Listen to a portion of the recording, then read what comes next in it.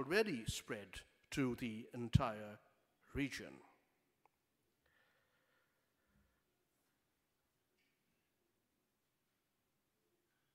Professor Dominic Leven was born in Singapore a few years after the Indian National Army made history there during the Second World War. He is a friend of mine, a very dear friend. We were longtime colleagues at the London School of Economics, where he taught from 1978 to 2011 as professor of Russian government, and I was professor of international and comparative politics in the later years of Professor Leven's time at LSE. His reputation as a scholar of empire and as a historian of modern Russia, particularly the 19th and early 20th centuries, precedes him. And I don't need to bang on about that. I would prefer to say, rather, that he knew my mother, Krishna Bose, quite well. They got on very well. Professor Leven has returned to Calcutta and to Netaji Bhawan after 15 years exactly. In January 2009, he came and gave the Shishir Kumar Bose lecture on the evening of 23rd January as well. So he met my mother then, but he has met my mother numerous times in London, at my various residences in London over dinner. Indeed, when my mother passed away in February 2020, he was one of the relatively few people I informed of my own accord, because I knew he would care and be personally grieved. So he's an excellent candidate to give the Krishna Bose lecture, apart from his own stupendous qualifications and achievements. I would just like to read out to you some of the titles of his numerous books. Empire, The Russian Empire and Its Rivals, published in 2000. Russia Against Napoleon. He has a Napoleon fixation. The Battle for Europe, 1807 to 1814, which was published in 2009. He has one of the most amazing collections of toy soldiers, by the way. It's like a museum that could rival the Netaji Museum to some extent. I have seen that collection many times. Towards the Flame, Empire, War, and the End of Tsarist Russia, The Revolution, published in 2015, and most recently, In the Shadow of the Gods, The Emperor in World History, a fascinating book which has a Mughal miniature of the Emperor Akbar on its cover. So that's just a sample of his scholarly writing. When Dr. Shishir Bose set up the Netaji Research Bureau here more than 6 decades, almost 7 decades ago, he could have set it up just as an institute of history, right? But it was incorporated, formally I think in 1961, as an institute of history, politics, and international affairs. And while our core work remains putting the focus relentlessly on the Indian freedom struggle, and particularly on Netaji Subhash Chandra Bose, Sharat Chandra Bose, and the noble ideals and values they represented and personified, Netaji Research Bureau has always been concerned with contemporary problems.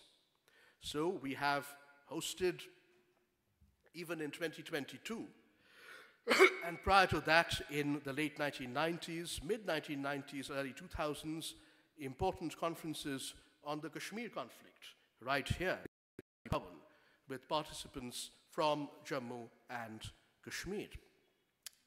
Today, I was privileged to give the annual Netaji lecture this afternoon at 1 Woodburn Park, our former family home, which is now Sharat Bose Bhawan. It's Sharat Bose's former house.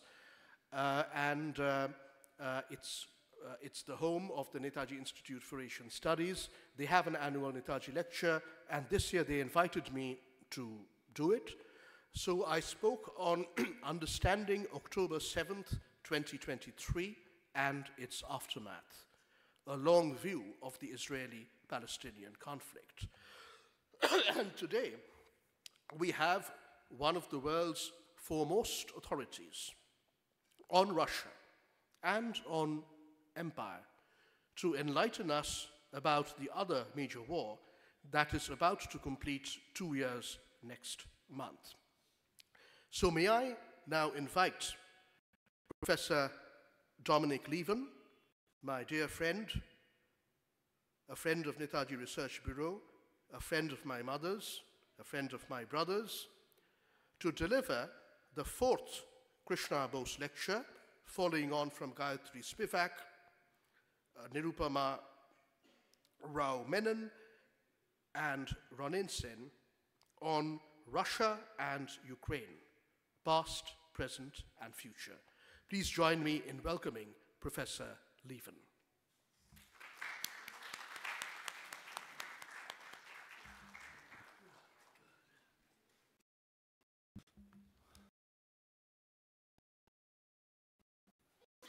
Thank you very much, Amantra.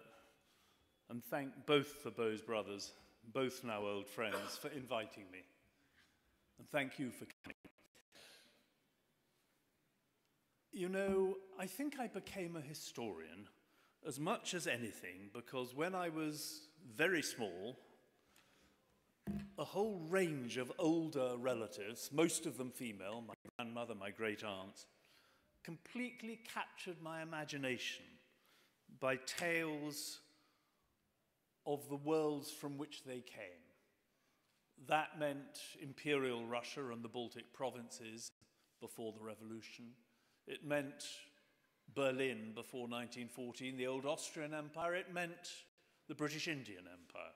Both my mother and my grandmother were, after all, born in India.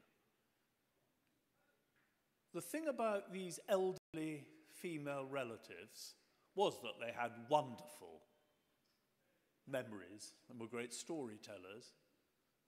They were also very intelligent. They were full of wit and irony. They were very kind and sensitive, particularly to younger people, but they were also tough, above all, to themselves, and they were people of principle. And they were absolutely fantastic, and without them, my life would have been much poorer. And when I first met Krishna, I immediately recognized in her someone very like my old female relations. And I like to think we became very good friends. And certainly this lecture is dedicated to her with a deep bow and a great sense of regret at her passing, but enormous gratitude that I was able to meet her, talk to her so often, and count her among my friends. Now, what I am going to talk about is, of course, Ukraine, but also Russia and empire. I am not basically an expert on Ukraine. I'm not a historian of Ukraine. I'm not really an expert on contemporary affairs. So you will find more history, more empire, more Russia than you will a discussion of what might happen next year. I'll start with empire. Now, of course, by empire, I do mean a political system which operates without the consent of the governed. That for a historian, frankly, does not distinguish empire from most other polities in the pre-modern era. In other words, for most of history. There are very few polities in history before even the 20th century, let alone before the 19th, which were based on the explicit consent of the governed. But above all, what I mean by empire are three things. Firstly, enormous scale. It is the enormous size of empire which provides the resources for imperial power. But at the same time, the enormous size of empire is a great obstacle to good governance. And I think, secondly, of empire as multi-ethnicity. Managing variety has always been one of the great difficulties, though sometimes one of the strengths of empire. And if I was going to generalize, I would say that in the modern era, technology made size a bit less of a problem, still a big problem, but less than in the past with pre-modern communications. On the other hand, the politicization of ethnicity, in other words, the idea of nationalism and of popular sovereignty, made managing multi-ethnicity a much bigger problem for empire than it had been in the past. But above all, what I mean by empire is power. Unless a polity, a country, has dominated the international relations of a large region of the world for a significant time, I personally don't think it's worth calling it an empire. Now, empire means hard power, military power, diplomatic power, financial and economic power. But it also, of course, hugely means soft power, the power of ideology, of culture, etc. Just one little example. Two of the greatest empires in history are the Mongol Empire, before the British, the greatest empire in territorial extent they'd ever been, and the empire of the Caliphate, the early Caliphate, the Umayyads and the Abbasids. Both of them, in terms of hard power, rest on the military power of nomads, who for about 1,500, 2,000 years before 1500 Common Era, our era, were usually in military terms superior to the sedentary societies they conquered. Of the two empires I've mentioned, undoubtedly in terms of raw military power, the Mongols were much superior. After all, they were drawing their resources from the greatest homeland of the steppe warrior nomad. In other words, northern Eurasia, the steppe which stretches all the way from Hungary to Mongolia. And yet, undoubtedly, it is the empire of the caliphates which is more important in history, because in terms of soft power, it incorporated, embodied, and pushed Islam, a great new universal religion which made an enormous impact on world history and still does. So this is an example of how soft power in the long run is usually more significant. We currently live in what is probably the last few years of what you might describe as Anglo-Empire, meaning initially the empire of the British, then the global predominance of the British and Americans in union, or an alliance anyway, and since the Second World War, above all, the predominance in the world of the United States, though with the countries of the former British Empire, the Anglophone countries of the United Kingdom, Australia, Canada, New Zealand, still actually as the United States' greatest allies. The soft power, the ideology of these empires, fundamentally liberal capitalism, liberal democracy. I think you can talk about the predominance in the world of Anglo-Empire since the 7 Years' War, in other words, since the mid-18th century. It was the 7 Years' War, 1756 to 63, that established that North America would be English, not French, and went a long way also to making the foundations of European empire in South Asia, British, not French. And I think you can see the Revolutionary and Napoleonic Wars, the two World Wars, and the Cold War as basically attempts to overthrow Anglo predominance in the world, if you like, the Anglo Empire. All of those attempts failed. We are now facing what is a new challenge, which fundamentally is China in alliance to some extent with Putin's Russia and Iran, and it would surprise me if we are not seeing the beginning of the end of Anglo predominance in the world. That predominance initially in the mid-18th century was based on British and above all English maritime, financial and commercial power. It was enormously enhanced by the fact that at the beginning of the 19th century, Britain became the homeland, the first homeland of the Industrial Revolution. That strengthened the Anglo Empire, the Anglo predominance in the world.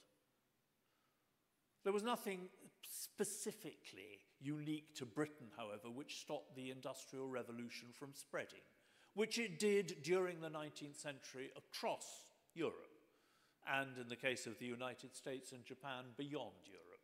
Within Europe, it went first to Central Europe, and by the 1870s, Germany is the leading economic power in Europe, the spearhead of the so-called Second Industrial Revolution, and is potentially, therefore, continental Europe's hegemon.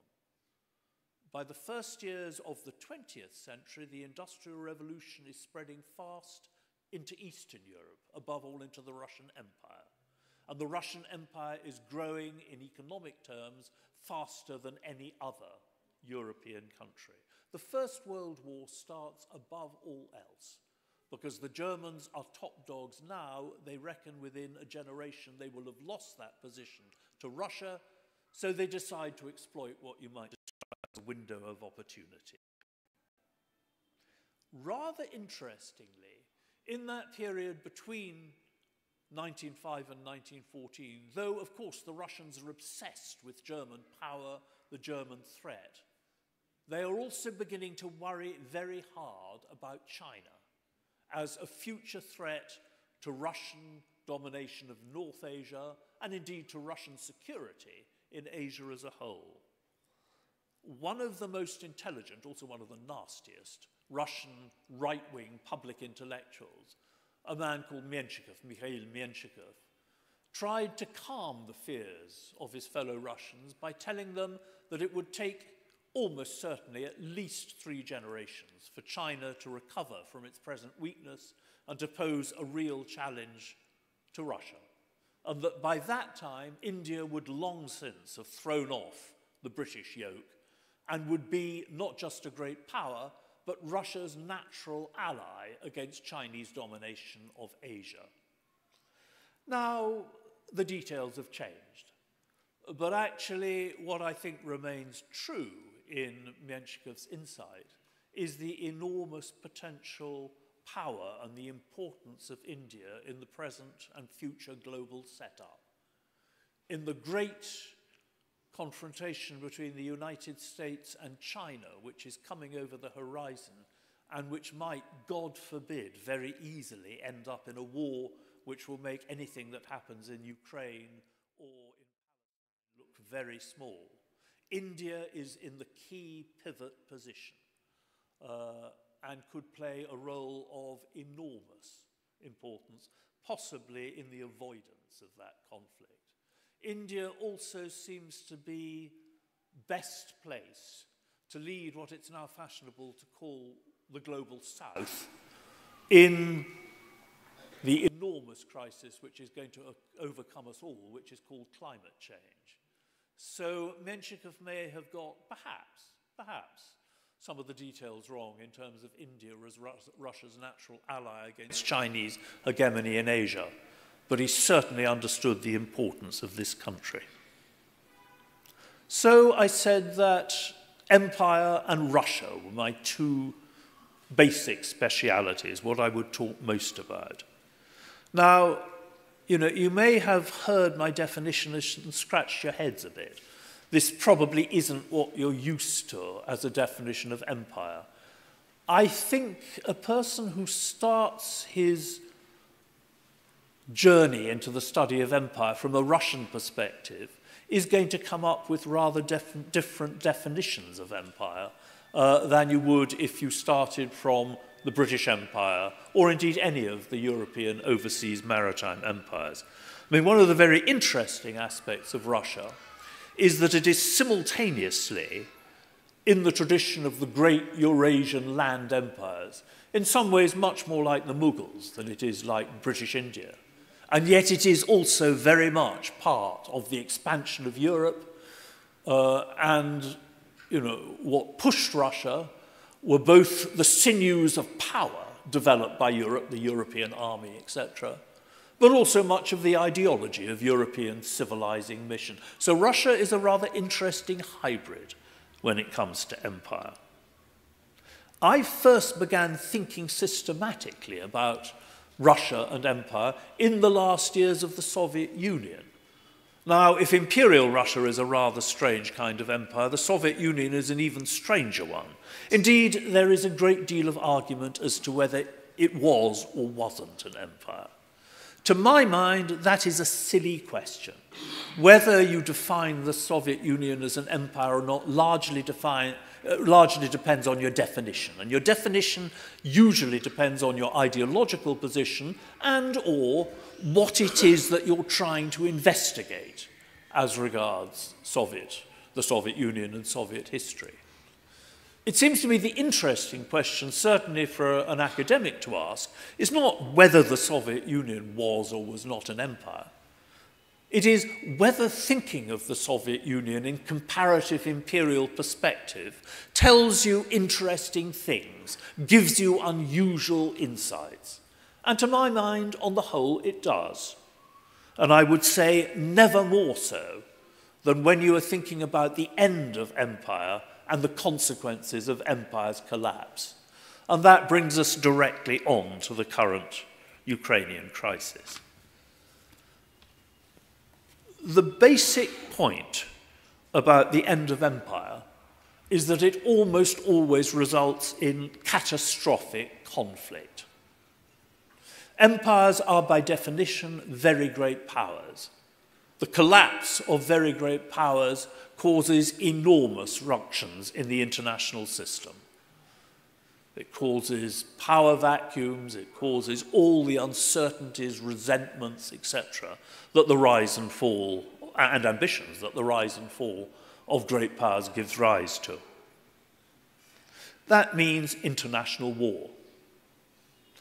If one thinks, for instance, and I'll come back to this, you know, the collapse of the Romanov Empire, the Ottoman Empire, the Austro-Hungarian Empire, that is absolutely connected to the First World War. And since the Second World War was really the First World War Part II, it is directly connected to the great struggles which traumatized the world in the 20th century. But it isn't just that the collapse of empire gives rise to international struggles because of its impact on the balance of power in international relations. The second reason why empires' fall results in conflict is because empires, by definition, are multi-ethnic communities, and when you attempt to divide up communities which have lived intermingled, often for centuries, and you try and create between them hard borders, that is virtually bound to cause conflict. Apart from anything else, you know, which side of the border are you going to be? Often the nation-state borders, which are drawn up after the end of empire, cut through communities. They virtually always result in minorities being in the new nation-states.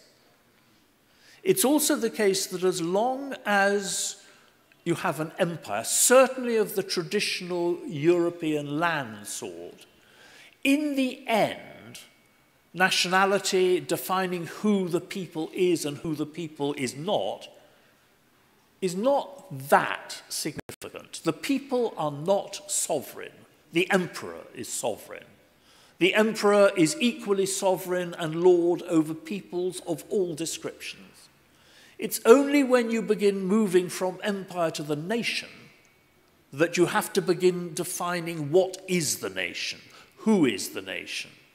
And since that definition usually entails ethnicity, language, culture, history, it also usually results in very dire conflicts as regards who precisely are the people, are the nation, etc. The third point to note about the end of empire is that the conflicts it unleashes very often take a generation or more to unfold. You know, if you think of this part of the world, there can have been fewer more illogical and unstable post-imperial polities than Pakistan. In other words, the attempt to merge into one country, East Pakistan, East Bengal, and parts of the Punjab and the present territories of Pakistan. It was a nonsense. It was nevertheless a nonsense which survived for a long generation until civil war, revolution, and as a result international war ended the existence of East Pakistan as part of a single Pakistani state. In Sri Lanka, for a generation after independence, fundamentally the old elites continued to rule. It took a generation before you had Sinhalese ethno-nationalism with a very powerful ethno-linguistic, cultural, historical identity coming to the fore, and in the end pushing Sri Lanka into civil war. The most famous example, of course, is Germany. It takes a generation before the consequences of the collapse of Germany and Austria-Hungary come home to roost. And those consequences are Hitler and the Second World War. Now, in talking about the German case and making comparisons with Russia, I am not actually comparing Putin to Hitler or even Mussolini. Unfortunately, there are elements of fascism now, very evident in Putin's Russia, but Putin himself is not Hitler and is not Mussolini. For all their evil, and they were both evil men, Mussolini in particular was in some ways a great man. He was a formidable personality, a man who'd risen to the top as a demagogue, but also as a sort of thinker, a man who was genuinely of intellectual interest and a very considerable charismatic personality.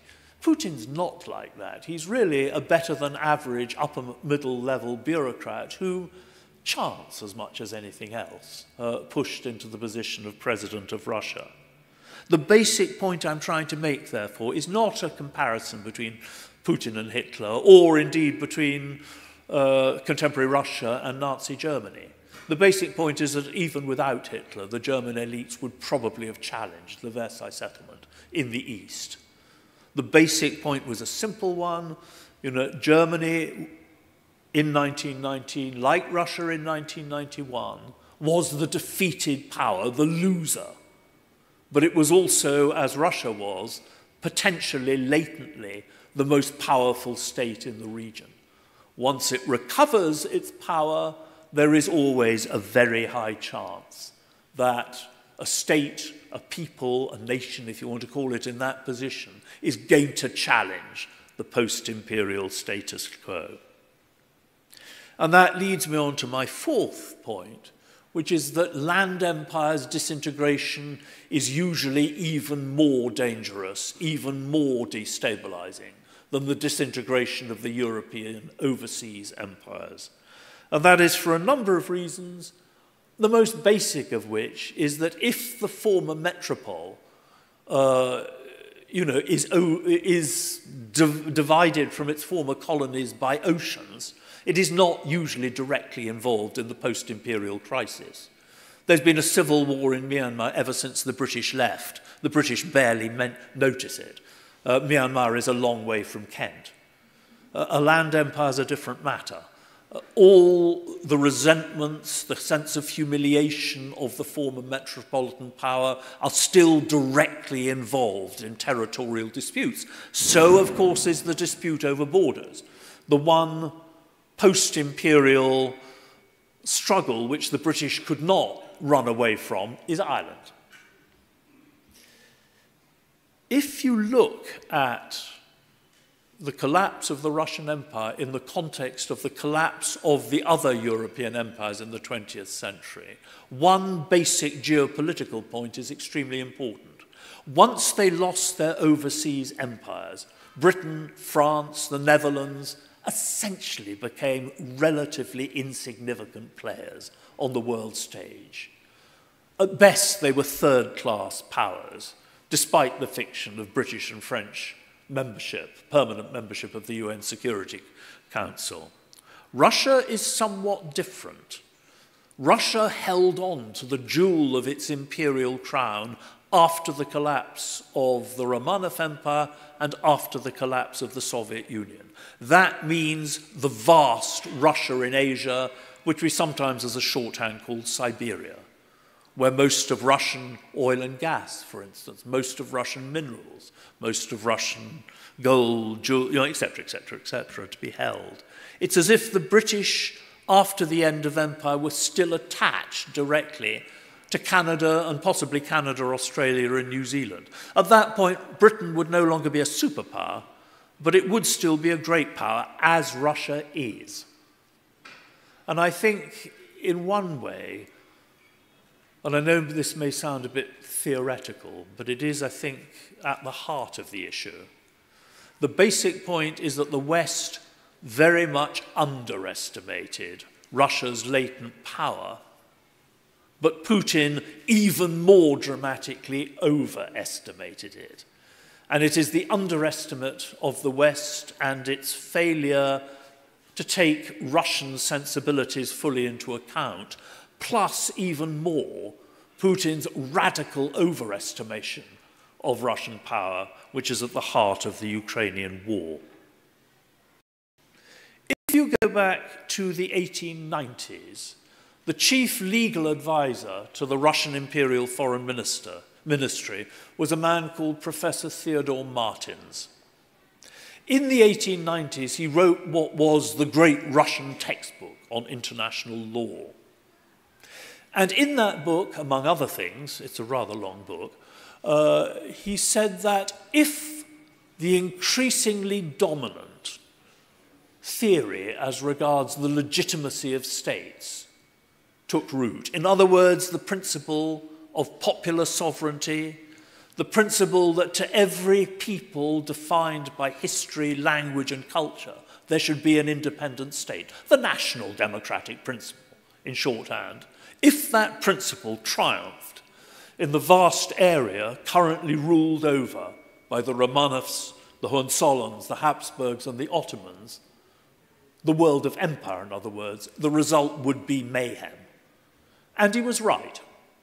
It has taken 2 world wars, genocide in the absolute fullest meaning of the word, the Jews and Armenians, vast-scale ethnic cleansing, the German communities of Eastern Europe, to turn what used to be the map of empire in East Central Europe into what we have now, which is, roughly speaking, the map of nations. And the game isn't entirely over. One empire fell but then resurrected itself in socialist form, the USSR. And the collapse of the Soviet Union means that we are now back to the post-imperial chaos in Europe, in Eastern Europe. Meanwhile, I think you could argue that the chaos which engulfs much of the Middle East is still to some extent a post-imperial or even post-Ottoman chaos. For various reasons, the European model of the mono-ethnic state defined by language, history, etc., does not fit, and of course by citizenship, does not fit very well into that wider Middle Eastern world where loyalties traditionally went to Islam, to region, or to dynasty. And that is still a source of very great instability, quite apart from something I'll mention in a minute, which is, of course, the aftermath of the French and British empires in that part of the world. And then we have to remember as well that most of Asia, most of the great states of Asia, India, Indonesia, Iran, even China, these are not empires, but they are the heirs of empire, and in many ways they are much more like traditional empires in their scale and multi-ethnicity than they are like the European model of the ethno-national state. I think if we face continental Asia catching what I think of as the European nationalist disease, Gujarat for the Gujaratis, Xinjiang for the Uyghurs, Aceh for the Achenese, Baluchistan for the Baluchis, there is going to be such chaos that the world may well not survive it, given the other problems we face. One way to put the present Russo-Ukrainian crisis, post-imperial crisis in perspective, is to think of the British Empire. At least from the British perspective, the end of empire was managed not too badly. In other words, the British did not expose themselves in the same way as the Dutch and the French to military defeat and humiliation. They got out of empire, often dumping, of course, the post-imperial problems on the people they left behind. But they got out, on the whole, themselves relatively unscathed. I stress the word relatively. I hardly need to say that here. Look, if you think of the world's problems all the way from Ireland to Fiji, an awful lot of them are post-British imperial problems. The same is true of Cyprus. The same is true of Iraq. The same is obviously true of Palestine. And here in the Indian subcontinent, the battle over Kashmir, which has resulted in a number of wars and now confrontation at a nuclear level, is still with us 75 years after the end of the British Empire in India. And potentially, given the enormous pressures that climate change is going to put on the governments of both India and Pakistan, it could end with catastrophic consequences. And I fear, to take up the theme of Shumantra earlier today, that actually the likeliest scenario for the Russo-Ukrainian crisis is a conflict which will last for 50 years, possibly a century. It will not be continual war any more than the Kashmir dispute. And the Indo-Pakistani confrontation has been perpetual war. It will freeze and it will unfreeze. But there will be no true peace, and there will always be the dangers of confrontation up to catastrophic levels which actually put the survival of the planet at risk. I am, as you will have noticed, an optimist.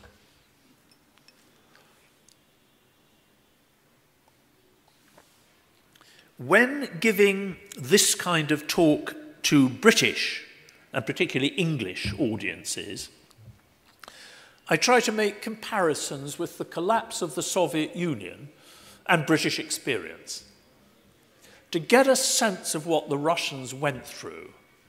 In British terms, you would have to imagine that the British Empire collapsed more or less overnight in the 1930s, when most English people saw it both almost as a fact of nature, something which was around like your grandmother, more or less, and on the whole, as benevolent. You would have to combine the overnight collapse of the British Empire with the secession of Scotland and Wales, which, roughly speaking, is Ukraine and Belarus. You would have to combine it with an economic depression much worse than the 1930s. You know, the impact of collapse in the 1990s in the Soviet Union was a decline in Russian male life expectancy equivalent to a relatively significant war.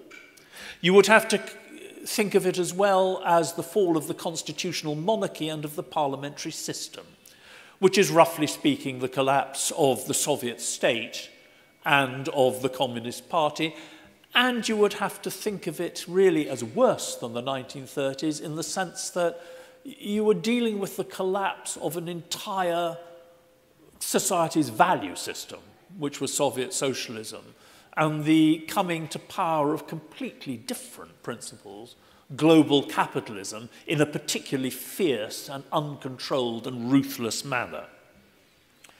So, you know, even the rather phlegmatic tea-drinking English of the 1930s, faced with all of that, would have got a little bit excited.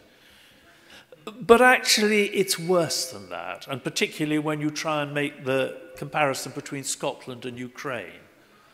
The basic point is that no Englishman thinks that the origins of English religion and the English state, the English monarchy, lie in Scotland for the very obvious reason that they don't. But the origins of the Russian state, the Russian monarchy, and above all of Russian religion do lie in territory which is now Ukraine. And above all, and most important and most devastating, no Englishman has ever denied that the Scots were a separate people. But most Russians, certainly until recently, didn't think of the Ukrainians certainly as a completely separate people. That is partly because of the many connections, intermarriage, etc., migration, you name it, that have united Russians and Ukrainians in the last 150 years. It is also because the official ideology of the Tsarist state and of the empire of the Romanovs did not think of Ukraine or Belarus as colonies, as imperial parts of the empire as such.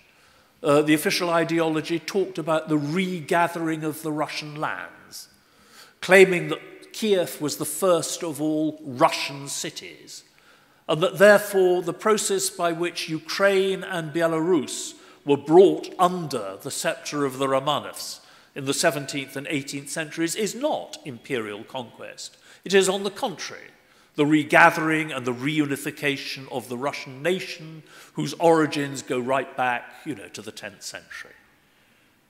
And that, essentially, is the line that Vladimir Putin is pushing and probably actually believed when he launched this war. You know, his famous essay, if you like, about how the Russians and Ukrainians were essentially one people. Is this in any way plausible? Well, the first thing one has to note when trying to answer that question is that modern nations were not created by God. They evolved over history. Sometimes they took a very long time to evolve, and they didn't evolve in one teleological, inevitable process which led from Adam and Eve to the existence of today's nations. Think back to 1850. I spent half my life thinking back to 1850 when I'm not imagining that I'm defeating Napoleon 50 years before. But think back to 1850. At that time, there was an independent Bavarian state, which had existed for a long time, and to some extent, Bavarian nation. There were very few people in 1850 who thought that Scotland could ever be an independent sovereign state again. And most Europeans had never even heard of Ukraine. And now we are 2020. Ukraine is an independent country. Scotland may well become an independent one. The idea of Bavarian independence is inconceivable. So things do change. I hardly need to tell you that the English are a nation, God bless them. A stubborn nation with all the arrogance and the illusions that nations sometimes have, particularly imperial nations. But of course, they didn't start off as a single people. At its most basic, the present English people are a combination of Romano-Britons pushed westwards, in what's today England, Scandinavians, Vikings in the Danelaw of eastern England, and the Anglo-Saxons in between. And they've basically become English, having spent by now over 1,000 years as subjects of the same king and of the same state, in what is a relatively small space, the English island, which for many centuries by now has been tightly integrated both in terms of communications, economic links, etc., etc. Nobody would doubt that the English are a nation. The Russians and Ukrainians, well, they are both East Slavs, which doesn't mean that much. The Great Treaty of 1654, which brought central Ukraine under the Romanovs, the Russian and Ukrainian negotiators had to have translators and interpreters. They didn't speak the same language. They are Orthodox Christians for the most part, and that is important. But actually, most Ukrainians, well, no Ukrainians lived under Russian rule before the 1650s, and a quarter of Ukrainians didn't live under Russian rule until if you call the Soviet Union Russian rule, until 1945. And of course, this is a far greater area than England, and it was far less developed economically and in terms of communications. I think if you were going to try to ask whether there was any merit to Putin's idea that the Russians and Ukrainians were one people, you might concede that in 1850, look, here I am, back again in 1850, most educated Ukrainians, which didn't mean much more in those days than the landowning class, did think of themselves in political terms as Russians. Didn't mean that many of them didn't have a sense of local folklore, regional identity. But for God's sake, in England, landowners in Yorkshire and other educated Yorkshire people had a sense of very strong regional, local identity without ever doubting that they were English as well, and above all, English in political terms. But the point about 1850 in Ukraine and in the Russian Empire is that one is in a pre-modern era. One is an era before mass literacy, urbanization, and modern conceptions of the nation. And I can give you all sorts of examples of that. At one end of Ukraine, you have Odessa, the southwest. Odessa in 1850, Odessa in 1914, even Odessa in 1991, is not a Ukrainian city, but nor is it in the narrow sense, ethno-national sense, a Russian city. In 1914 and in 1850 even more, it is a great imperial city, packed with Jews, Armenians, Italians, Greeks, everything under the sun. When Mark Twain, the American author, visited Odessa in the mid-19th century, he said, this place is just like Chicago. And he's right, it was. At the other end of Ukraine, you have an area which is now absolutely the seat of conflict, the Donbass, the great mining area. And there I have a sort of personal element. You know, in 1850, the city and the mines, which are now called Donetsk, were owned by my great-grandfather. Was my great-grandfather a Russian or a Ukrainian? Well, of course he wasn't a Ukrainian.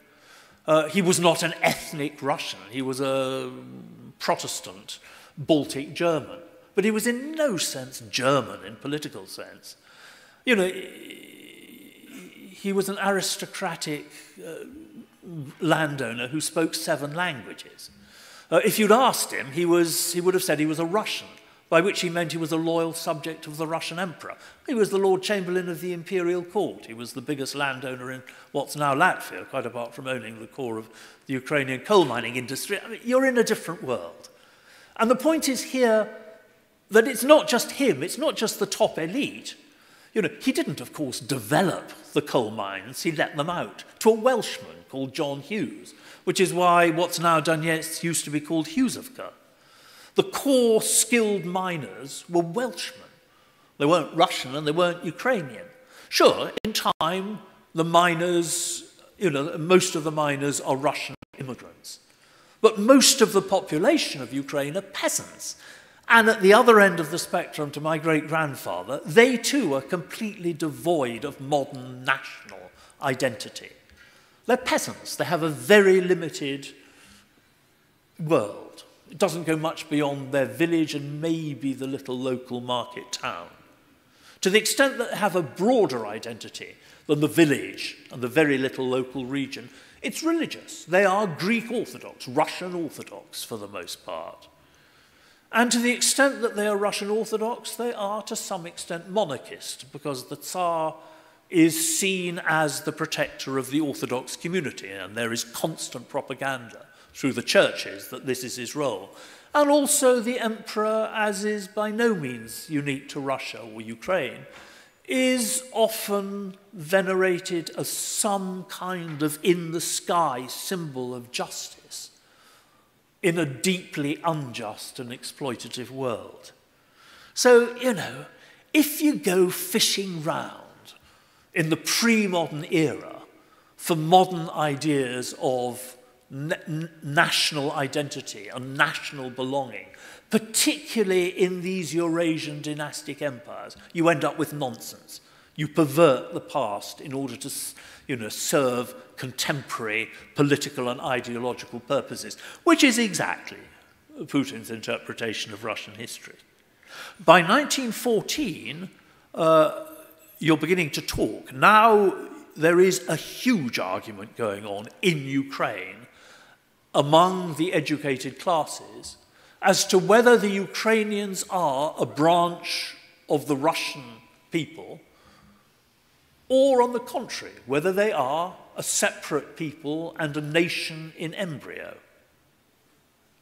The situation is hugely confused by the fact that although 3/4 of people we would now describe as Ukrainians are subjects of the Russian emperor, the other quarter are subjects of the Austrian emperor, of the Habsburgs. And it is in Austrian Galicia that a sense of Ukrainian national identity and separateness is most developed. Above all, because the Austrian Empire is a more liberal, tolerant state and allows, even sometimes encourages, the various peoples to develop their own sense of national identity. It remains still the case, though, that the biggest group of Ukrainians, in other words, the peasant Ukrainians in the Russian Empire, do not yet have a strong sense of national identity. They remain what they were in 1850, men and women with very local horizons, whose broader horizons tend to be religious and even still sometimes monarchist. This is a hugely important issue, whether the Ukrainians are a separate people or whether they are a branch of the broader Russian people. Partly because if Ukrainians are Russians, then certainly Belarusians are Russians too. In that case, Russians are more than 2/3 of the population of the empire. But if the Ukrainians are not Russians, they are a separate people, that implies the Belarusians are as well, and that means that Russians are only 43% of the empire's population. And in an era when nationalism and the nation and popular sovereignty are mounting an ever greater challenge to empire, that is hugely important from the perspective of Russia's rulers. It is also the case that in 1914, what we now call Ukraine is the center of the Russian Empire's grain industry, grain exports, of its coal, metallurgical, and iron industries. Take away Ukraine in 1914 and Russia ceases to be a great power. If Russia ceases to be a great power, Germany dominates Central and Eastern Europe, and therefore is the predominant power in Europe as a whole. The First World War, as much as anything else, turns around the fate of Ukraine. If the Germans had not brought the Americans into the war, just as the Russian Revolution was leading to the disintegration of the Russian Empire and Russian power, the Germans would have won the First World War.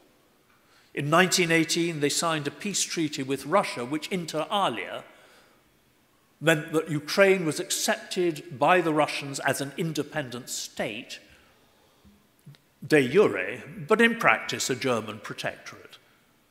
And if the Germans had been able to sustain the peace treaty of Brest-Litovsk, which they probably would have been able to do had the Americans not by then joined the war, Germany would have won. And maybe that would have been better for the human race. Handing over East Central Europe to the tender mercies of the Kaiser's Germany is no one's idea of a just or perfect solution to the war. But perhaps it was better than a Second World War, Hitler, Stalin, and the Holocaust. And the Second World War, as I've said, was really the First World War Part 2.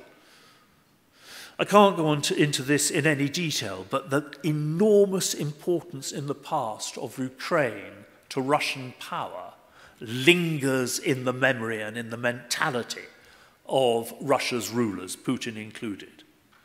By 1991, Ukraine is not as important as it was in 1914, partly because Europe is no longer the center of the world, but it is still very important, not least to Russia. It was the determination of the Ukrainians to secede from the Soviet Union which doomed Gorbachev's project of holding the Union together and modernizing it, and doomed any chance of any variant of post-Soviet Russian empire. And that also sticks in the gullet of Putin and his friends. By 1991, it is clear that a sense of Ukrainian identity has spread to the mass of the population to a far greater degree than it had in 1914. It's nonsense by 1991 to claim there is no Ukrainian nation. Nevertheless, it's not complete nonsense, and the situation is complicated. This binary, Russian or Ukrainian, which we're using now, is less clear in 1991, quite apart from the fact that there is a huge amount of intermarriage. Very, very many people are of mixed Russian and Ukrainian origin. There is also the fact that confusing this issue of Russian or Ukrainian identity is the fact that there was also something called a Soviet identity. Loyalty by then less to the ideology of Marxism-Leninism, but to the experience of having lived in Soviet society, under the Soviet state, and identifying with many aspects of that society and culture. And then there is yet another issue, regional identity. Look, we've talked about the Donbass. In many ways, the dominant identity in the Donbass was a regional one, not least because you're dealing with mining communities. Begin to try and say, are you Russian or Ukrainian, can be to make really false distinctions for many citizens of what became Ukraine. What is absolutely certain, though, is that if it was already nonsense to deny the existence of a separate Ukrainian nation in 1991, it was madness by 2021. Putin's claim that this is one nation is spurious, and he should have understood that. And there, I think, you are beginning to talk about an isolated autocrat who has been in power for a long time, and, as is the way with autocrats, is usually told what he wants to hear. It is also the case that whereas under the monarchy and under the Soviet Union, Khrushchev and Brezhnev, after all, both came from what is now Ukraine. But once Ukraine breaks away, the Russian leadership becomes ever more narrowly Russian. There is really only one Ukrainian who knows about Ukraine in the top echelon of Putin's Russia, and that is Dmitry Kozak. And it is he, according to my brother anyway, that Putin deputizes to try to form what you might describe as a Ukrainian fifth column which will take over the government of Ukraine once Putin's plan succeeds and Ukraine becomes again under Moscow's control. And apparently Kozak went out, did a lot of groundwork, tried to build out what would be a governing cadre for Putin's conquered Ukraine, and came back to Putin and said, it just can't be done, boss. By now, it's too late. There aren't the people there who are willing to support our takeover of Ukraine. And Putin paid no attention. So, that tells one a good deal. It brings us on to the question of who is responsible for this mess. Well, as you will have gathered from what I've said, I think Vladimir Putin does bear much the greatest responsibility, and his, whatever.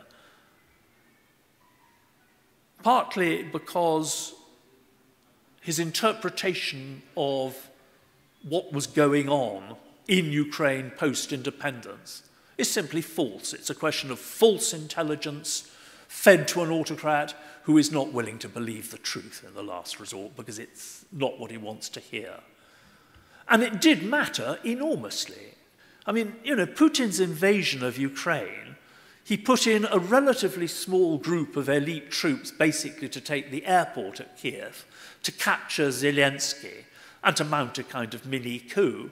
And after them, he sent in what essentially is the riot police, the National Guard.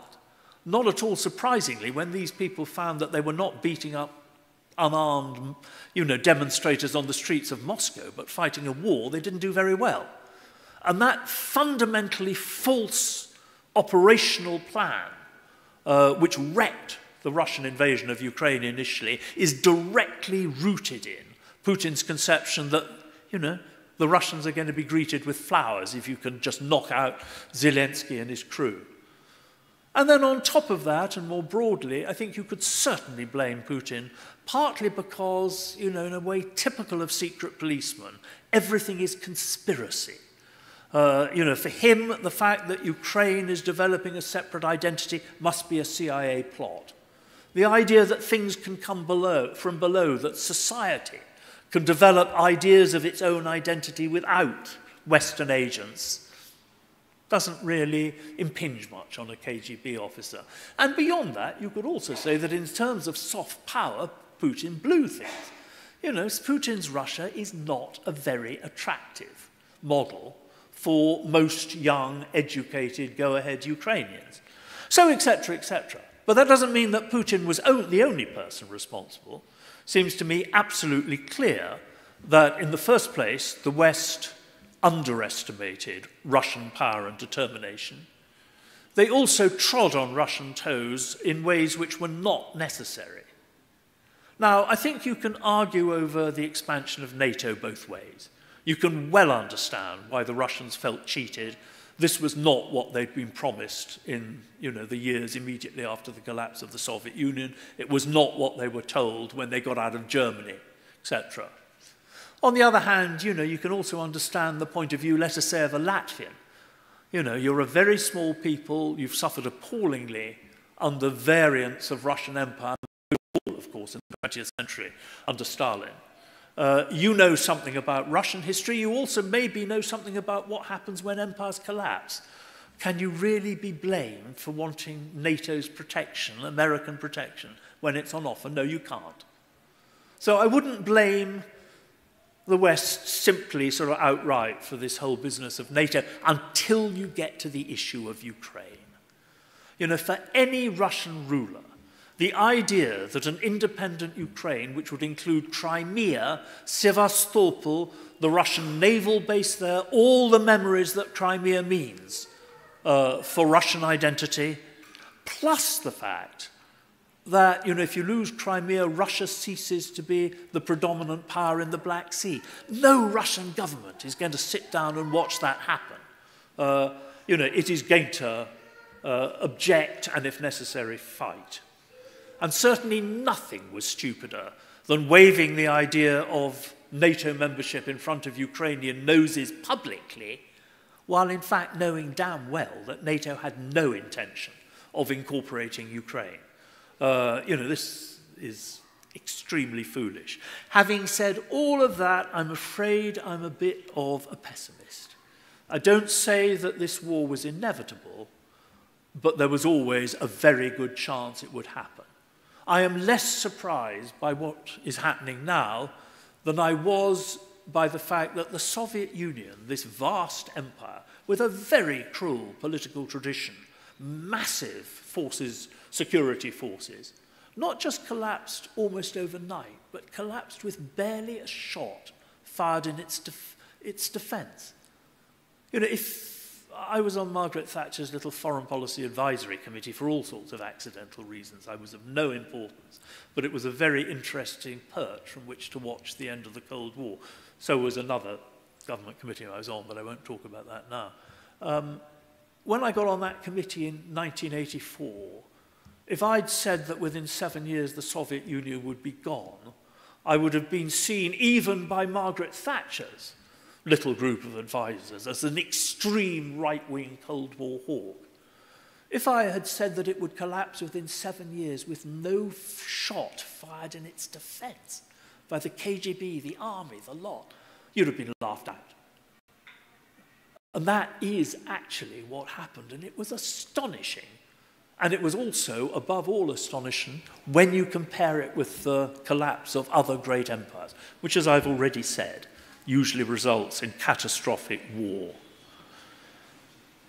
It does seem to me, therefore, that what we're seeing now is not very surprising. It also seems to me, and always did seem to me, that the Ukraine which emerged as an independent state within the borders of 1991 was always going to be in deep trouble if the relationship between Russia and the West declined and collapsed into enmity. If Ukrainians were made to choose between East and West, even in purely economic terms, trade treaties, membership of the EU, or preferential trading with Russia, but above all, in terms of security and identity issues, there was bound to be tremendous trouble. That was partly because the Russians wouldn't accept Ukraine with its present borders, Crimea, Sevastopol, making a clear choice for the West, NATO, you name it. But it was also that within Ukraine, you had deep divisions. One problem, a new independent nation really needs a historical narrative, and not least a heroic narrative of opposition, resistance to the former imperial power. Ukraine didn't have one. Within living memory, millions of people had died violently on Ukrainian soil, often at the hands of other Ukrainians, fighting for two pretty repulsive tyrannies, Hitler and Stalin. The symbols which were deeply emotional and fulfilling for many Ukrainians, the trident, the Ukrainian red and blue and yellow flag, are anathema to much of the population, or were anyway, in eastern Ukraine and indeed in Crimea and elsewhere. So, as I say, it doesn't altogether surprise me. I'm coming towards the end now, and I will just really make two more points. The first is that when one is talking about the collapse of land empires, the former metropolitan nation, probably still the most powerful polity in the region, really has two choices. Either it can seek to annex border provinces which it considers historically and ethnically to belong to it, which is roughly how the Russians regard certainly Crimea and the Donbass, and indeed some other parts of Ukraine as well, as Putin's claim to 4 big regions plus Crimea shows. That's one option. Or you can leave those provinces in your neighbour and sort of use them as a Trojan horse to control it indirectly. The one thing which you almost never can do is both, for very obvious reasons. If you annex the border provinces which you consider your own, most in this case Russian, you automatically take out of the remaining Ukraine much of its pro-Russian community.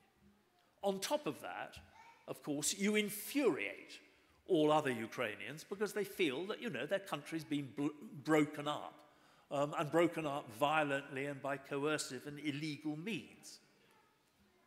At that point, don't expect to exercise much indirect influence over rump Ukraine. Now, you could argue that in the Cold War, the Soviet Union did get the best of both worlds in its relationship with Finland, so-called Finlandization. On the one hand, the Soviet Union did annex a key border province, Karelia, and yet on the other hand, it did exert sufficient influence over Finland to ensure that Finland remained neutral, didn't allow itself in any way to become part of the Western military or political alliance, and to some extent restrained itself in allowing its soil to be used for criticisms of Russia, of the Soviet Union, etc. The point is, though, that to get to that stage, the Soviet Union needed to defeat the Finns in 2 very costly wars. it also offered them the example of East Central Europe. In other words, complete Soviet domination. At which point, the deal that the Finns got, basic domestic, internal autonomy, etc., the survival of a liberal democratic political system, of a liberal capitalist system, etc., was a pretty good deal. But the point is that the Soviet Union in 1945, to 1985 was much more powerful than Putin's Russia. And that the Ukrainians, unlike the Finns, were not looking at subjugated neighbours of the Russian state. They were looking at the free states of East Central Europe and wanting to be like them. At which point, Russia's chances of simultaneously annexing border Ukrainian provinces and at the same time exercising a predominant influence over the remaining Ukrainian so-called independent state was zilch, frankly. And then, and most basically, it never occurred to any ruler of the Soviet Union, or indeed Russian, to question that the Finns were a separate people. Putin's claim, on which the invasion to Ukraine was based, is that Ukrainians have no separate national identity. And whatever may have been the case in 1850, that is nonsense in 2022. All right, so just the last point, the future. Look, the future in this case, as so often, is very hard to predict. Wars are, in the nature of things, unpredictable. Beyond that, an enormous amount is going to depend on what the Chinese do, whether, as is very possible, unfortunately, the Chinese-American relationship goes all the way down to war. And also, of course, whether Trump is elected, whether the Americans withdraw support, what happens in the European Union, etc., etc. There are very, very many imponderables. Nevertheless, was it March or was it April 2022, I wrote that, as far as I could see, the outcome of the war looked already pretty certain. Not completely, but pretty certain. It looked to me pretty clear that the Ukrainians had lost Crimea and they'd lost most of the Donbass. It also looked to me pretty clear that the Russians had lost Ukraine. What Putin has actually done is provided the Ukrainians with what they missed most. In other words, a unifying myth of national independence struggle against a common enemy. And the one thing which seems to me certain is that for any foreseeable future, there is going to be a powerful sense of united Ukrainian national identity rooted in hatred of Russia, unfortunately. That is deeply sad, given the fact that this is not part of Ukrainian or Russian historical heritage, but it seems now inevitable. As I say, it's not certain. Last year, there was always the chance that the Russian army would disintegrate, or indeed that the Russian elite would disintegrate. And of course, when we had Prigozhin's mutiny, and when we had the collapse of the Russian army in the face of the Ukrainian counteroffensive in late 2022, it seemed possible. It hasn't happened. And I think that means it is probably unlikely to happen. So we have a different possible scenario this year. Look, in the last resort, there are 4 times more Russians than Ukrainians. Russia has many more resources. One effect of the war has been to push the price of Russian oil and gas through the roof. Partly because of the nature of the international capitalist economy, partly because of Chinese and Iranian help, Russia has evaded sanctions, etc., etc., etc. So maybe, just maybe, we're going to get the opposite scenario this year of the collapse of Ukraine as American assistance breaks down, as European assistance is reduced, as sheer exhaustion bears down on the Ukrainian people. It is, after all, they who are suffering far more than your average Russian, certainly your average member of the Russian elite in Moscow or Petersburg. But actually, I think not. I think the likeliest scenario, as I've said already, is a frozen conflict likely to last for generations. I suspect that even if Trump wins, and even if American assistance disappears, the Europeans will probably succeed in uniting and offering sufficient support for Ukraine to defend itself. No chance of recapturing Crimea, no chance of recapturing the Donbass, but probably enough, probably, not certainly, to defend itself as an independent sovereign state, and in time, probably, that would mean not a peace, but some kind of ceasefire roughly along the lines that we are at now. Now, that may be wishful thinking. It may be that what I want is feeding what I'm sort of semi-predicting. My basic feeling in this war is that it would be fatal if either side won completely. If Russia won completely, in other words, if Putin's initial plan succeeded, leaving outside the injustice to the Ukrainians, Russia would find itself trying to govern a large country in which it had minimal support, which had been devastated by war. Quite apart from the material burdens that would place on the Russians, it would poison Russian politics, Russian culture, Russian life for a generation or more. On the other hand, if, as seemed conceivable last year, the Ukrainians won, recaptured Crimea, recaptured the Donbass, sure, in terms of international law, that might be just, but it would be extremely imprudent. Post-war Ukraine is going to have enough problems rebuilding itself without having to cope with millions of indignant Russians. On top of that, even if Russia had disintegrated, potentially, as with 1991, as with the Germans in 1918, Russia is latently the most powerful polity in the region. Most Russians do actually think that Crimea should be Russian. They care less about the Donbass, and correctly. I mean, just as a sort of parenthesis, the idea that taking over Europe's biggest Rust Belt, now devastated by 10 years of war, is going to make Russia more powerful or richer is utter nonsense. As I said, my great-granddad and granddad owned the place, Donetsk. In those days, that made us the sort of equivalent of contemporary third-class oil sheikhs. If anyone offered it so-called back to me now, I'd change my name and emigrate to New Zealand. This is not a plus. So I think, we do not want Russia to conquer Ukraine, but also we don't want a Weimar scenario in Russia, where we wait another generation for Russia to regain its power, and it strikes back then to get Crimea and everything. Conclusion. How important is this conflict?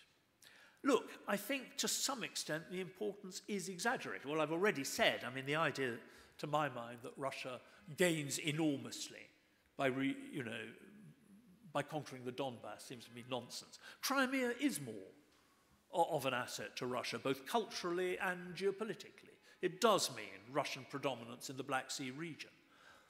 But Europe has lived with Russian predominance in the Black Sea region for most of the last 230 years. It's not a matter of life and death.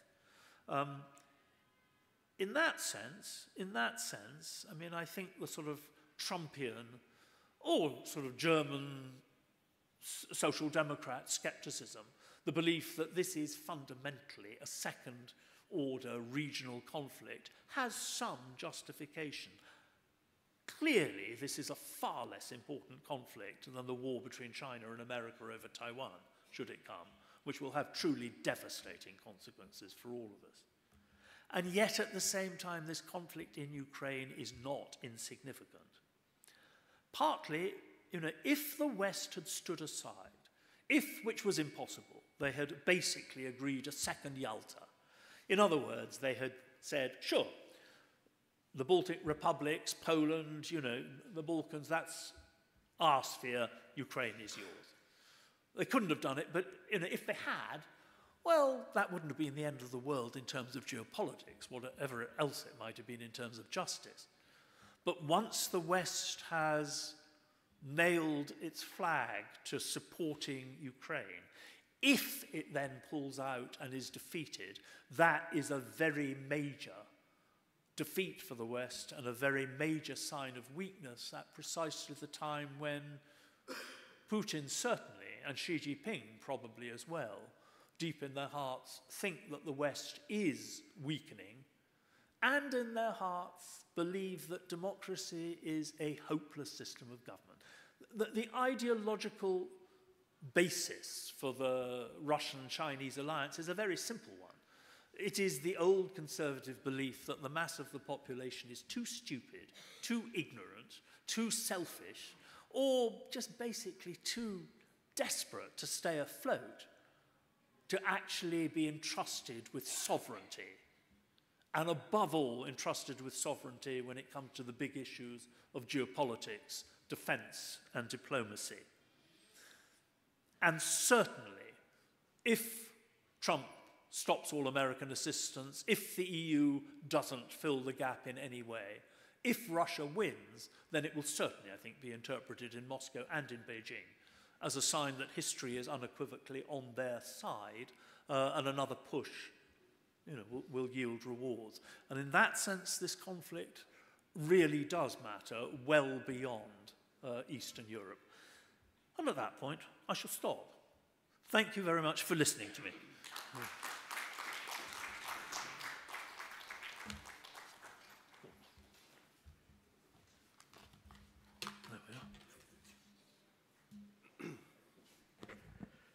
I do recall that at the time the Soviet Union disintegrated, there was a widespread apprehension for a time of a major armed clash between Russia and Ukraine, probably triggered by Crimea, which Khrushchev gave to Ukraine in 1954. But Crimea resonates with Russians in ways that Professor Lieven mentioned, but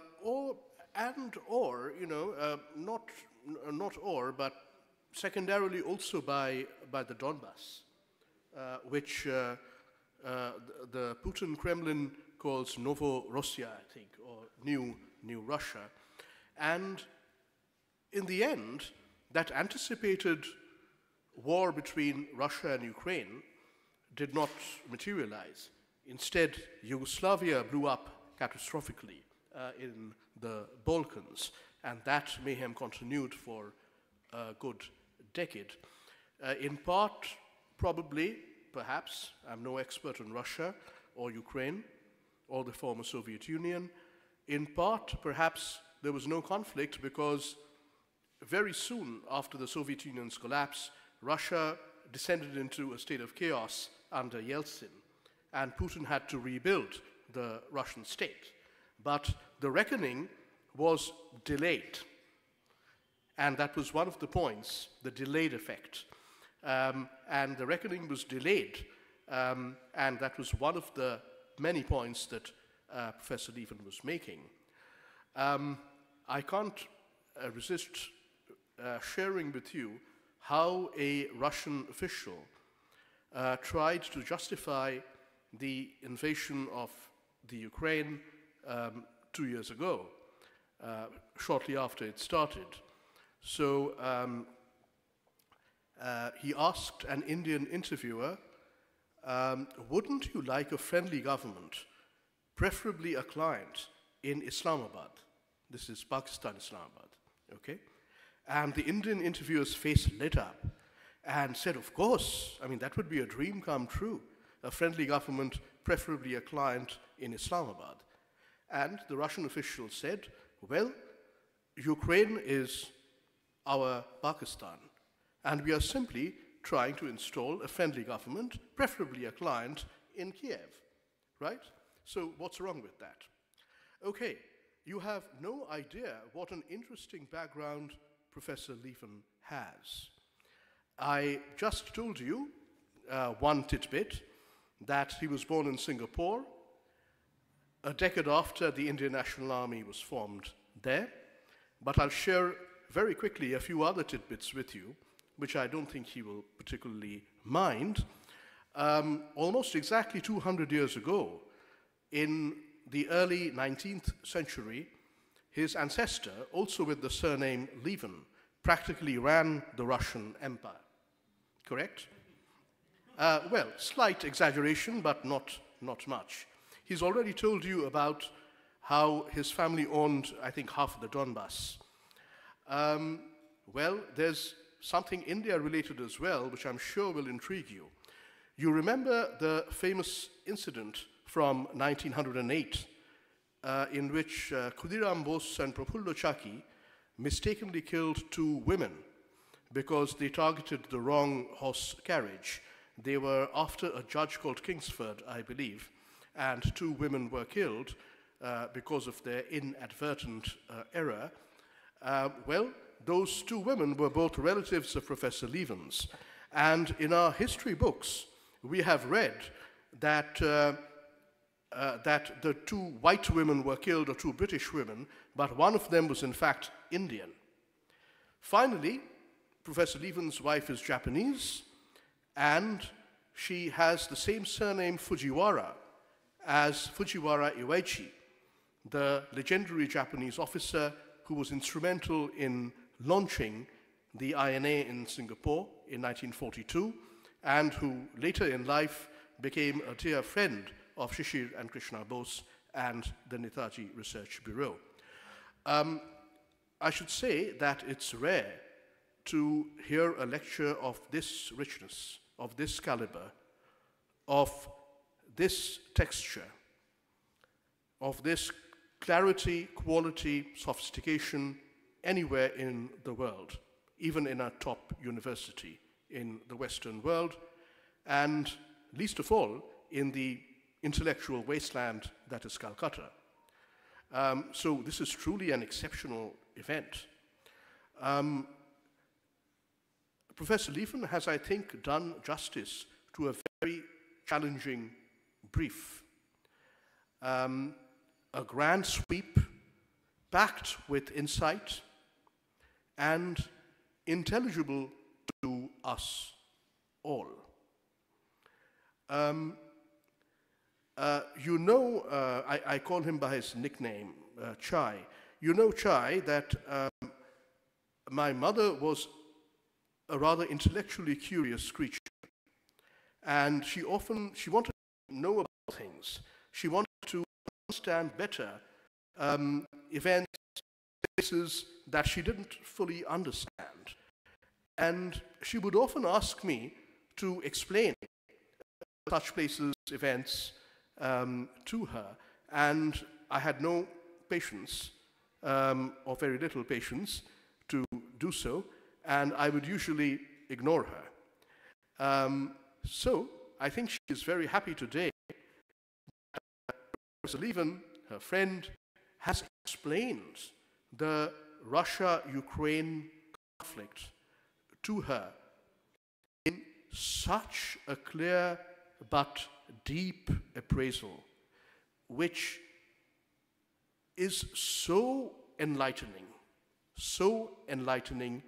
and goes so far beyond the instant analysis that always proliferates whenever a major armed conflict breaks out.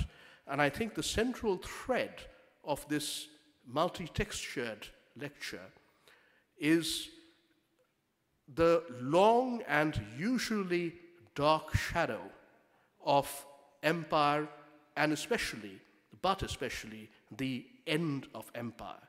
And that, of course, is a theme that resonates in India because of our own historical experience and our own contemporary predicament. I think I will pass it on to Professor Sugata Bose for a comment, and we might take a couple of questions, although we are over time. But would you like to make a comment? As a fellow historian, I'm a political scientist, not a historian. Well, I think you have said what needed to be said about the quality and sophistication of Professor Dominic Leven's fourth Krishna Bose lecture. If I were to ask him a question rather than make a comment, I would like to, take him back to his favorite date, 1850. What he gave us in the lecture were certain snapshots of, what Ukrainian identity may have been like in 1850 and how it had changed by 1914. Would it be fair to say that we probably should look at this as a process leading from 1850 to 1914? One of my wonderful colleagues, whom you know well too, Charlie Meyer, talked about 1850 or 1860 perhaps as the beginning of an age of territoriality, which lasted for about a century. And would it be fair to say that the Russian Empire, along with other empires which also lasted into the early 20th century, let us say the Ottoman Empire, had a better approach to somehow including, without alienating, various regions and provinces, and also had a very different conception of borders. Empires were typically happy with fuzzy boundaries, and therefore there were fewer territorial disputes. But could it be that even in the case of the Russian Empire, there was a move towards the empire becoming more like a large, sprawling nation-state, just as in the Ottoman Empire, with the Tanzimat reforms in the 1830s and onwards, there was a kind of creeping centralization, in some ways giving up on the better imperial ideas of negotiating differences. Yes, thank you. That's a very interesting set of questions, and of course I could keep you here till midnight. I think the basic dilemma which faces European, but also by then Japanese, and to the extent they understand these things, American statesmen, already by the last decades of the 19th century, is a simple one. To really count as a great power in the 20th century, it looks pretty clear that you're going to have vast scale, which probably means continental scale resources. That, of course, means economic resources, raw materials, it means population. Quite apart from anything else, it is absolutely clear to any intelligent European statesman or public intellectual that no European nation state is going to be able to compete with the United States in terms of power, unless you acquire resources on a continental scale. The only way you can do that is through empire. And that is the geopolitical foundation for the age of high imperialism. It's not the only one. It's also that, once all the European, and indeed the Japanese and the Americans are involved in the scramble for territory, there's a strong incentive to get your flag down first before someone else gets there. Not least because technology is changing so quickly that areas of the world which previously seemed useless suddenly now look as if they may be really valuable. That, after all, is the basis of the idea of the first and greatest British geopolitician. Think of Halford Mackinder, who argued that the age of sea power and seaborne empires was giving way to the age of great land empires, above all because technology, which meant communications, railways, telegraphs, but also deep mining technology, for instance, meant that nowadays you could actually colonize and exploit the heartlands of continents. So there is a whole gamut of reasons why empire seems to be the name of the game in terms of international power.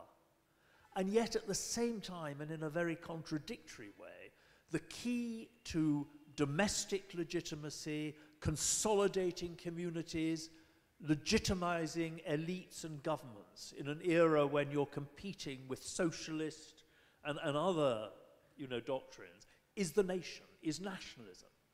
So somehow you've got to combine the scale and power of empire with the solidarity and legitimacy of the nation. And actually, most of the great empires, in one sense or another, try to do this. Interestingly, the empire which is usually written off as most hopeless, the Ottoman one, is in a sense the one which, through Islam, has the most effective supranational ideology around which it might coalesce. You know. What you get in Russia is what you get more often in these imperial leaderships. It is the attempt to consolidate as much as possible of the empire into what you might describe as a nation. And that, after all, is at the core of Russian government fears and policies vis-à-vis Ukraine. We've got to stop these people becoming a separate nation, thinking as if they were a separate nation. We've got to make sure that in political terms they think of themselves as Russians, even if they have all sorts of charming local, customs. And actually, the country on earth which has the oldest tradition of empire, and which is, to my mind anyway, impregnated with the idea of empire, for better as well as worse, in its identity as China. And it is the only one of the great old empires which has actually about 3/4 of the way turned itself into a nation state. Not, of course, without revolution, certainly not through democracy, and not entirely, as we can see only too well in Xinjiang, etc. But nevertheless, the fact that the Chinese have done, which so many rulers of empire, including the Russian, dreamt of doing, turning most of their empire into a sort of Chinese nation state, is, I think, fundamental to the fact that China is a potential superpower. Indeed, it probably is already a superpower. So it's all, these are complicated issues. And I mean, the game isn't over. The great powers of today and even more tomorrow are not going to be city-states, and they're not going to be the kind of middle-ranking kingdoms, proto-nation states that Montesquieu talked about. They're going to be sort of neo-empires in scale, which nevertheless are to a significant degree legitimized by the national principle. And they're also, the only countries in the world which really matter are almost by definition ungovernable. Empires were always devils to govern because of their scale and their diversity. But imperial government in pre-modern times was very, very limited. Trying to run a modern China or read Barack Obama's, memoirs, or India, or Europe, whatever that means. Trying to, govern these vast, complex polities is a nightmare. So the only countries, the only states which really matter in the world are almost by definition ungovernable, even without the Trumps coming along. I think we are at 7:45, so we will wrap up. If people who wanted to ask questions want to come and ask me separately, then of course. Yes, why don't we quickly? Yes. Okay. We'll finish by 8 completely, yeah. Okay. I think... Please be brief and to the point. Yeah.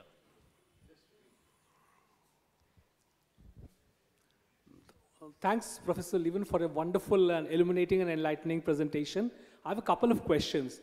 My first question is what I read from the media regarding the Russian-Ukraine conflict was when Mikhail Gorbachev, the East Germany, was agreed to be part of the Germany only on condition that NATO wouldn't expand towards Eastern Europe and towards the Baltic states.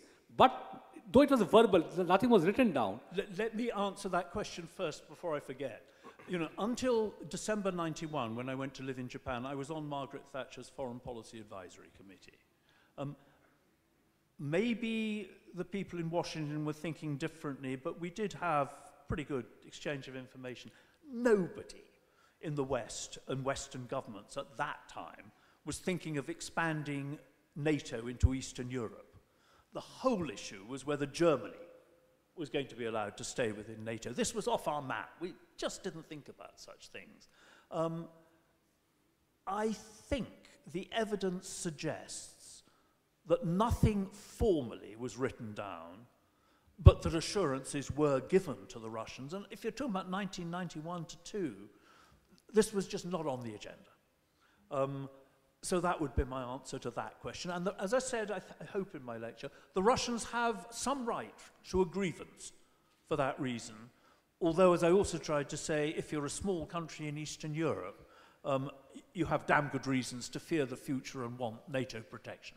Your second question. Yeah, my second question is, in the United States, one of the Republican Party nominees, Vivek Ramaswamy, has said that there are no angels in the Russian-Ukraine conflict. He said that President Biden took a $5 million bribe through his son, Hunter Biden, to help the Ukrainians. So Joe Biden has a personal interest in helping the Zelensky. It's nothing to do with that, believe me. God only knows what did or did happen to Hunter Biden, but that is not what is important in Washington.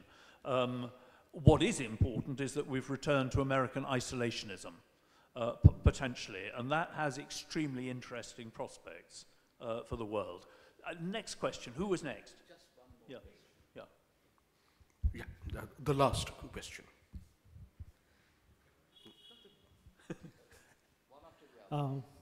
So I'll just,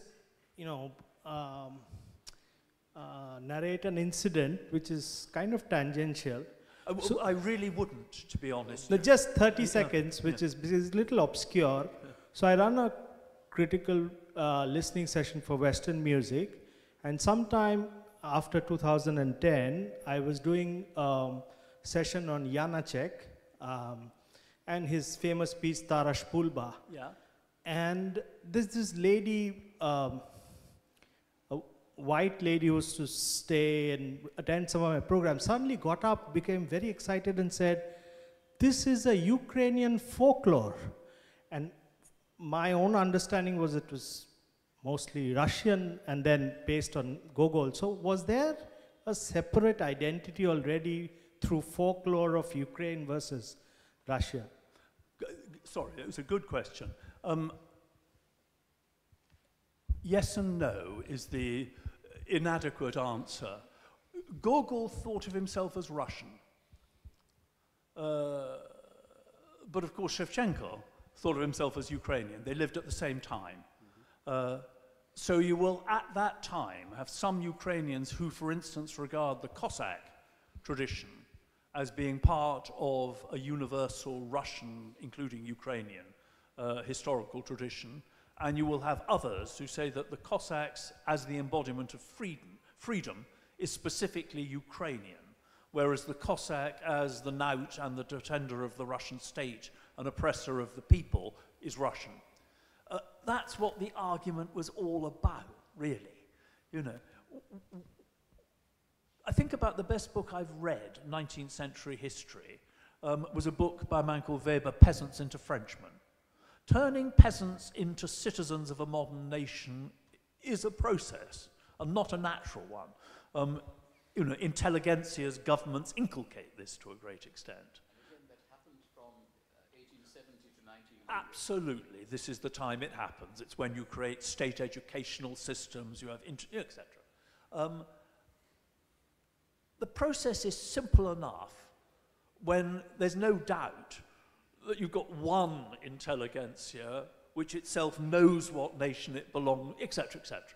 They control the state, they control the narrative, they inculcate this into peasants who probably at some level have some willingness to accept, because, peasants also have read fairy stories about St. Louis and this and that. The complication comes when you have rival intelligentsias trying to inculcate their sense of identity into a peasantry. The Balkans is a classic for this one. Bulgarians, Serbs, Greeks, you name it. Not for nothing was Macedonia called Macedonia, Macedon, fruit salad. Ukraine is more important, but it is the same basic issue, Right, the very last question. Yeah. I would like to ask you one more question, if you please allow me. Yeah. Yeah, I spent my childhood, though from afar, in the shadow of communism. The communist government ruled here almost 35 Yeah. years. I thought Nikolai Gogol was a Russian writer. lately I know he was Ukrainian, you know. My question is, how did Russian language play a role to suppress Ukrainians' identity or Ukrainian language? Look, the first thing to say is that if you're talking about the pre-modern world, 95% of the population are peasants, they're not literate, they speak a local dialect.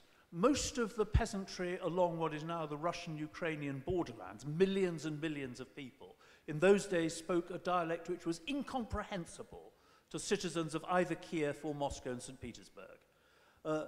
When you're talking about the intelligentsia, the fact that Gogol is, you know, of Ukrainian ethnicity, but thinks of himself as a Russian and writes in Russian, tells you about some of the complexities of empire and nation. Above all, actually, when you're talking about the great land empires, you know. But if you're asking how the Russian state did its best to stop, you know, a sense of Ukrainian identity emerging, one of the key things it did was to put very harsh constraints on the use of Ukrainian, no education in Ukrainian in any school, public or private, no publications in the Ukrainian language from the 1870s on, far fiercer than Russian imperial policy vis-à-vis, let us say, the use of Lithuanian or Latvian or German or any other. And that is because the rulers of imperial Russia, firstly, know very well that Poles and Germans and Latvians are not Russians. Secondly, they don't know that Ukrainians aren't Russians, and they're determined not to let them become not Russians. And that is above all because of the geopolitical importance of Ukraine. As the Russian Minister of the Interior wrote in the 1870s, given especially the unification of Germany and the geopolitical threat posed by the wider Germanic world, this is the German-Austrian alliance on our western frontier, can we really afford to allow any kind of risk of secession of Ukrainians, who are, after all, not merely a vast percentage of the population, but are sitting on some of the economically most important and strategically most important provinces of the empire? And that is the logic behind Tsarist repression. And to an extent it works. You know, it is vitally important when the Russian state collapses in 1917 and does not really recover its power until 1920-21, that a sense of Ukrainian identity is so weak among the peasantry. Had it not been, the Soviet Union might have found it very difficult to reassert its control over Ukraine. And without that, the Soviet Union would have been a much weaker country. And if Ukraine had survived, and survived as a German satellite, then Germany would have been the dominant power in Central and Eastern Europe, for better or worse. For better or worse, you know. Right. Thank you. Thanks a lot. To use a hackneyed term I don't particularly like, Chai, that was truly magisterial. An outstanding Krishna Bose lecture and a wonderful finale to our program on Netaji's 127th birthday. I want to thank all of you for coming. There is one last night's ritual, and that is the presentation of a couple of books to Professor Lieven that Tumi Diedo. So one of them is Netaji, A Life in Pictures, which has photographs and documents sourced from Netaji Research Bureau's archives, published in 2022. The other is Krishna Bose's compilation of her writings, some of her best and most notable writings on Netaji, his life, his politics, and his struggle for India's freedom. Chai, you already have the hardback of this book because I gave it to you, but I suspect it's in your London house somewhere, and since you're traveling back to Japan, you can take the paperback, which has come out this year. The hardback came out in 2022. The paperback came out in 2023, with you to Japan. It's been a pleasure, having you here, and good evening, and once again, Jai Hind. Thank you all very much for coming. Thank you so much for coming. Great.